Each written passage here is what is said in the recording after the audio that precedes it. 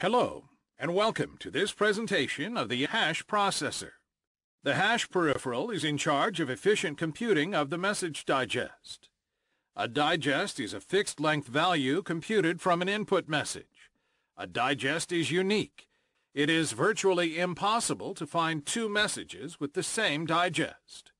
The original message cannot be retrieved from its digest.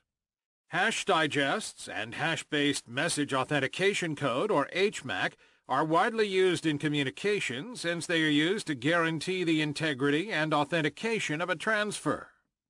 The hash processor supports widely used hash functions, including Message Digest 5 or MD5, Secure Hash Algorithm or SHA-1, and the more recent SHA-2 with its 224 and 256-bit digest length versions.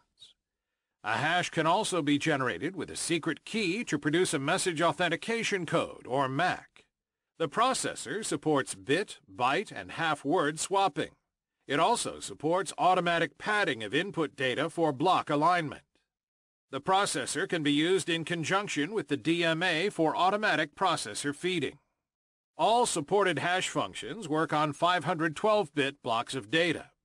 The input message is split as many times as needed to feed the hash processor. Subsequent blocks are computed sequentially. MD5 is the less robust version with only a 128-bit digest.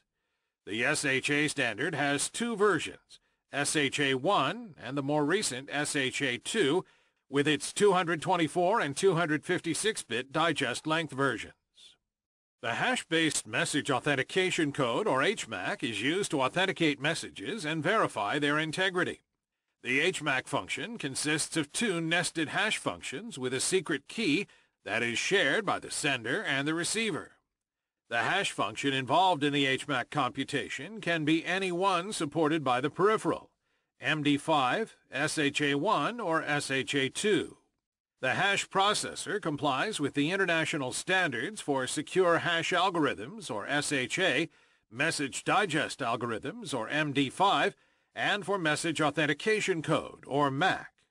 This simplified block diagram of the hash processor shows the basic data flow and control modules.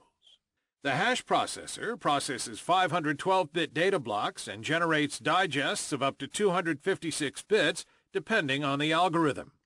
Input data may be swapped before entering the core unit, where they will be processed, to generate a simple hash or a message authentication code, or MAC. An interrupt in the Nested Vectored Interrupt Controller, or NVIC, is triggered when a hash digest has been successfully calculated, or when the hash processor is ready to accept a new block of data. In Direct Memory Access, or DMA mode, requests are generated internally for incoming data. The DMA channel must be configured in memory-to-peripheral mode with a data size equal to 512 bits. These are the times it takes to process a single block of data depending on the chosen algorithms. HCLK is the CPU clock and can go as high as 80 MHz. Note that the main benefit of using a hardware accelerator is to increase speed and save power compared to a full software implementation of the hash functions.